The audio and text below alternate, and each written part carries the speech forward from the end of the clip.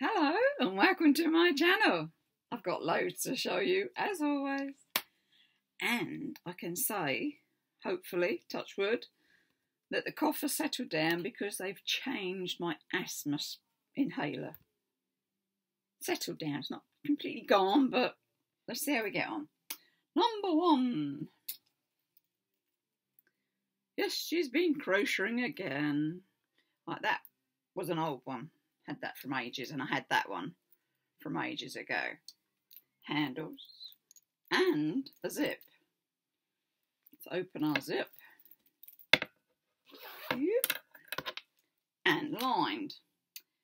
The only problem I found was it's not a very big opening. You can get in it, and it's got a middle piece in the material. I mean, it's good. It's good.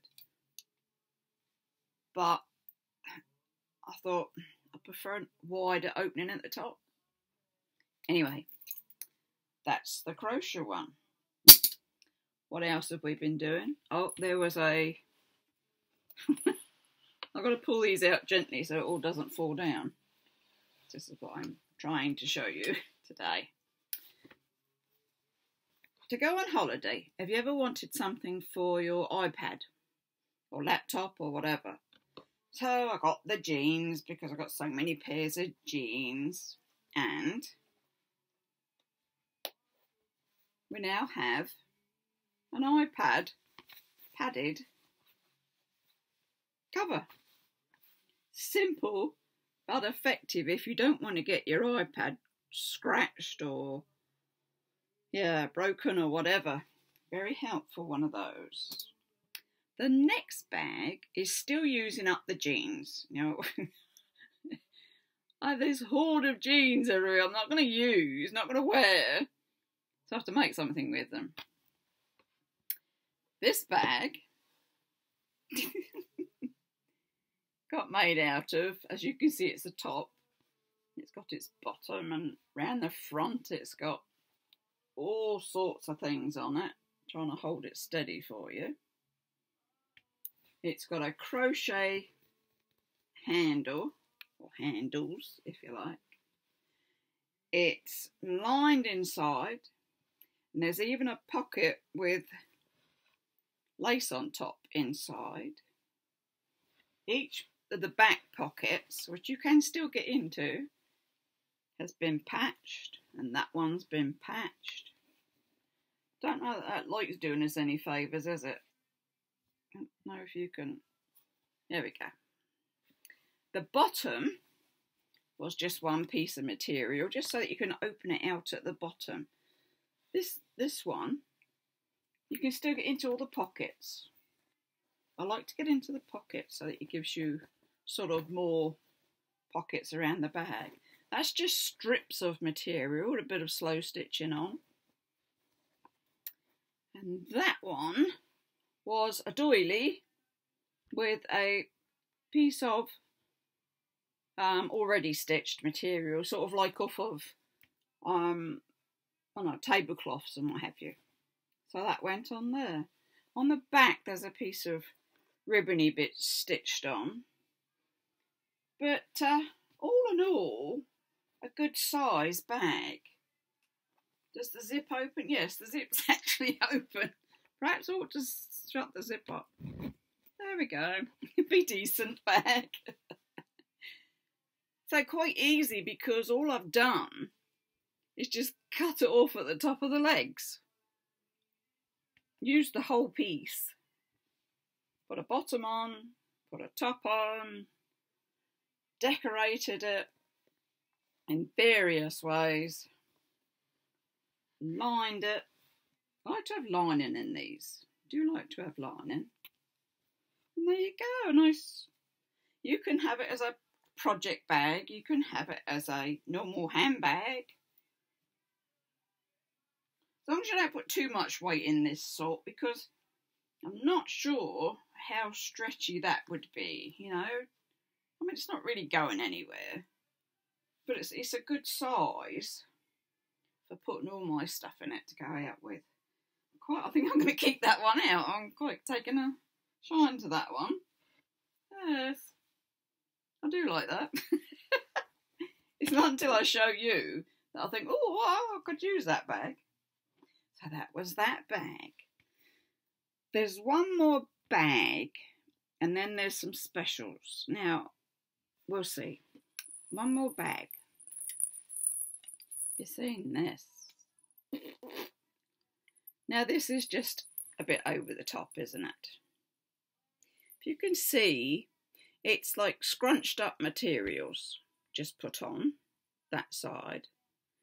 Then on the other side, it's any old bits been sewn on in no particular order. It's got some noisy bells around the top. It's been edged with ribbon, both sides. It has handles, which have been sewn on with thread, and it's lined. And then what's in this one are like just some random pictures that I liked. Bit of a spoil on that, putting the bend in there, isn't it? There, you can see it there, look. They were just pretties and nice things, and I thought, no, I just fancy them. So it's a bit of a pretty bag. Is that the right way up? No, try that way, Lynn. You see? Oh, wouldn't you just love to live there? I would. What else we got? It's a bit brown, but it's still very cosy looking.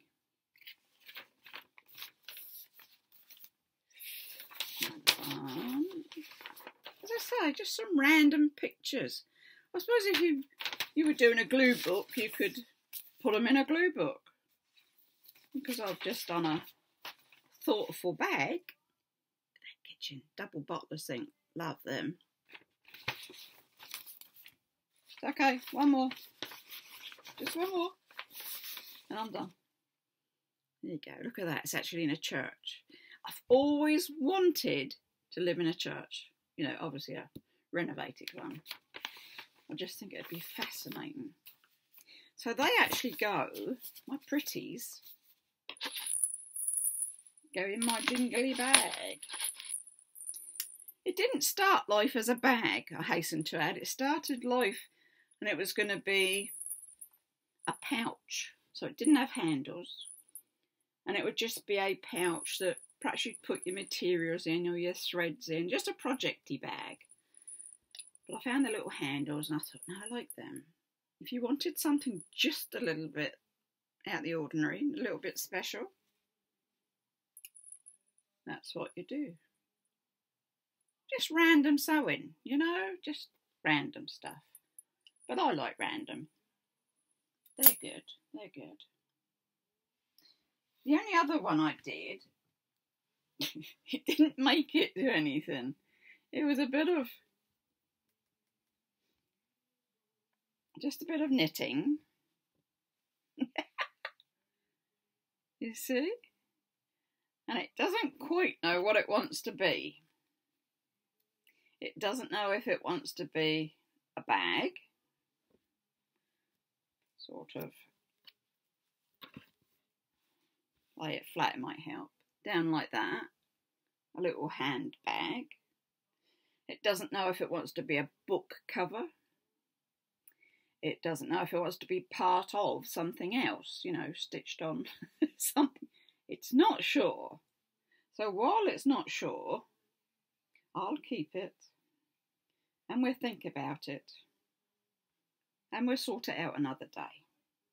It's always something good to have, isn't it? Now I know you can see more here.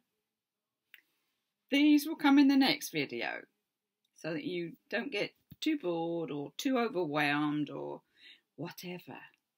So I shall say, do give us a thumbs up, do subscribe. You never know what's coming out of this craft room. Hope you're all safe and well. Take care and stay safe. And it's a bye-bye for now.